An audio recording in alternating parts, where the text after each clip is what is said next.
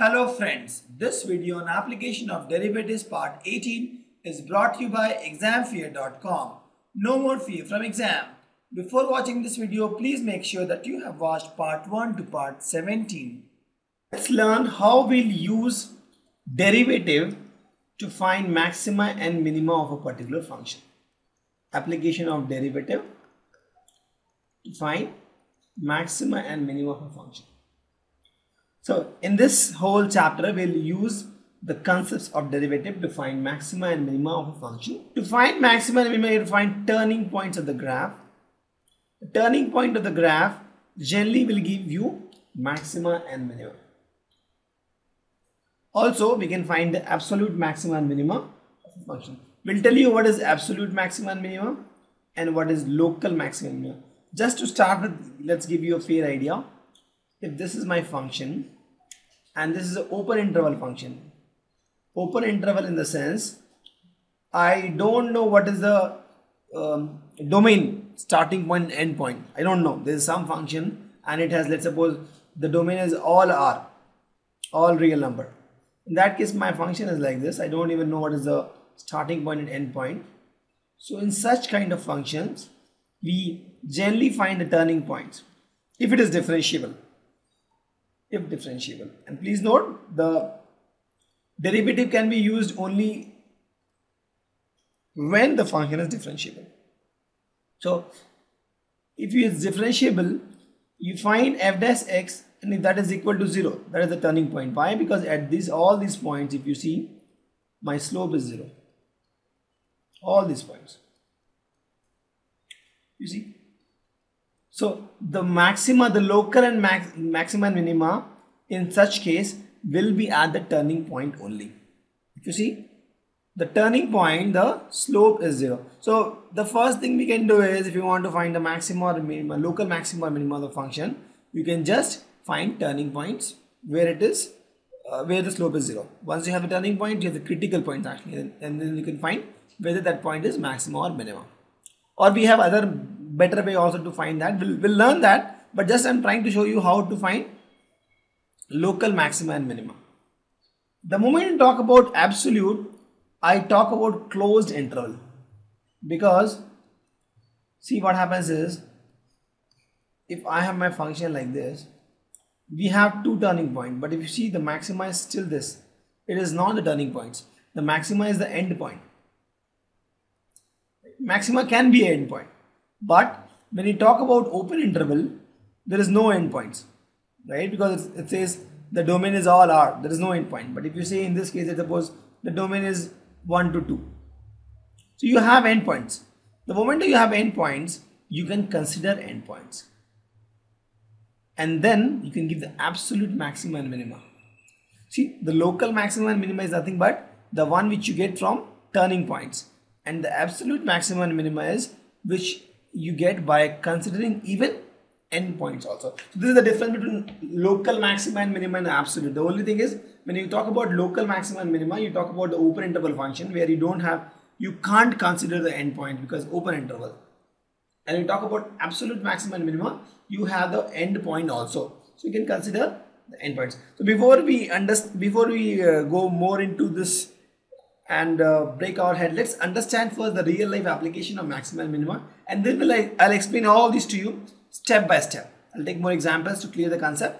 This was just an introduction of you can say derivative and a differentiation between the local maxima and minima and the absolute maxima and minima.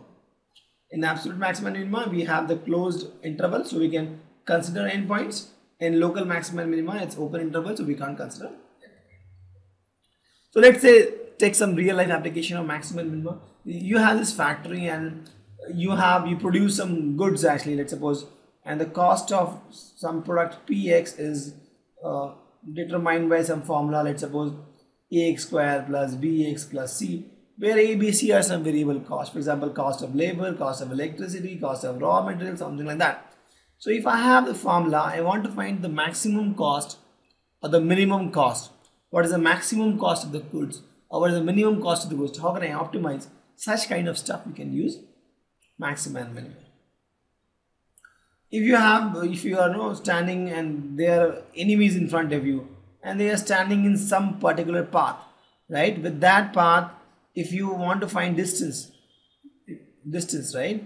So if you know the function of this path, let's suppose fx y is equal to fx some function, and if you can find the distance also in a function, then with the maximum and minimum you can find which is the nearest enemy whom I can shoot, because this guy is far, this is near. If you want to find who is the nearest enemy, you can use that. So in military purpose also they use sometimes maximum and minimum to find which is the nearest target, so that we can hit the nearest target easily. If you have a ball, let's suppose you want to throw the ball, it goes up, it comes down. There's a maximum value, it goes up, right? And then it comes down. You have to find the maximum point, the maximum peak where it reached. You can use here also the maxima and minima. You have the sales trend graph or the profit graph. It's already in the graph. You want to find the maximum profit. Let's say it's a profit graph for a company. You want to find the maximum profit, minimum profit. Such kind of stuff also you can do using maxima and minima. You have this square shape, let's suppose square or rectangle shape aluminum plate, right? And now with this you want to make a cuboid or cube. So if you see, you can make it like this. You can cut this in this fashion, and then you can fold this guy. If you fold this guy, if you take this guy up, this guy up, this guy up, this guy up, this is anyway vacant. So what you get is this kind of figure, right? So here also if you see, we can use maxima and minima if you want to find the maximum volume of the cuboid or the maximum surface area. Those kind of stuff we can use maxima and minima. So a lot of places in our real life we can use maxima and minima actually. So if you have, let's suppose, one big sphere, from this you want to make small spheres, right? And you want to find the optimum area with which the maximum surface area is there for the total small surface, small sphere. In such case also we can use maxima and minima. So these are some real life application of maxima and minima in our real life. So let's understand the terms used first before we go to the topic. If my f is a function on interval L, and then f is said to be a maximum value if there exists a point C in this L, the C is a member of L, where you take fc, that guy has to be greater than or equal to any point fx, any point for all fx, any fx, that guy is greater, then that guy is called, fc is called maximum value and C is called point of maximum value. For example, this is my graph. If you see, this guy is called C and this guy is called fc. So this guy is the maximum value. So you take any point in this graph fx, any point, you take this guy, this guy, this guy, this guy, fc has to be greater than any of these points. So this is called maximum value. Fc is called maximum value and C is called point of maximum value. Similarly, in case of minimum also, same thing. Let's suppose this is C1, this is C2, let's suppose. So this guy is nothing but f of C2. This guy is the minimum value. Why? You take any point in this graph, f of C2 is less than f of x. You take any x. So C2 is called the minimum point of minimum value and f of C2 is called minimum value. And then there is something called extreme value. Extreme value is nothing but a general term for maximum and minimum value. So if you have this kind of function, if you see, so both are extreme values. The way we find is, to find extreme value is very simple. You just differentiate this guy. If the slope is 0, that is extreme value. Correct? So extreme value is a general term for maximum and minimum value. Also we'll learn that it is extreme values happens not only at slope 0. There are other places also. For example, see, this was anyway, we'll discuss those things. I'll tell you if you want. If this is my graph like this, right? So this is also, if you see, the maximum and minimum.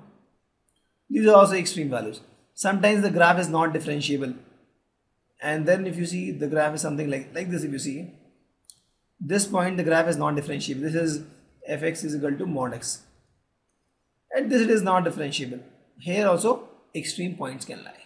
So extreme value can either lie at f dash x is equal to 0, that is turning point, not differentiable area, where the points where the graph is not differentiable, not differentiable points, or my end points. So these are the points where actually I can have maxima or minima. Correct? So extreme points are nothing but a general form of maxima and minima. So extreme points can be maxima, extreme point can be minima. Thank you. Visit examfear.com to watch free educational videos, try free online tests, get the best quality study materials, study from the best tutors and mentors, and much more. Thanks once again.